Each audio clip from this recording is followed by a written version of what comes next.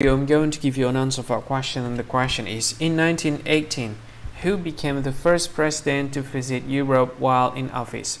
Well, now I'll give you the answer for the question, and the correct answer for the question is Woodrow Wilson. So that is the answer for the question, Woodrow Wilson. That's the answer. Hi, thank you so much for watching this video. If you find this video is very useful, you can help this channel to grow by subscribing this channel.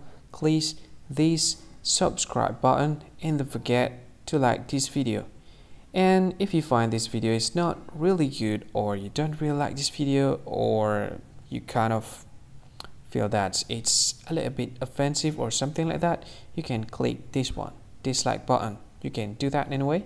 And if you want to share this video with your friend, you can share it by clicking this share button, and you can share it to any social media that you wish that is currently available at this time, like Facebook, Twitter, LinkedIn, and many others, right?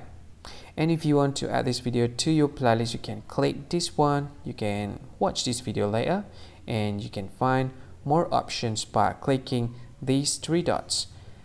And yeah, don't forget to subscribe. I think that's all of it. Thank you so much for watching this video, and see you again in another video. Bye bye. See you again.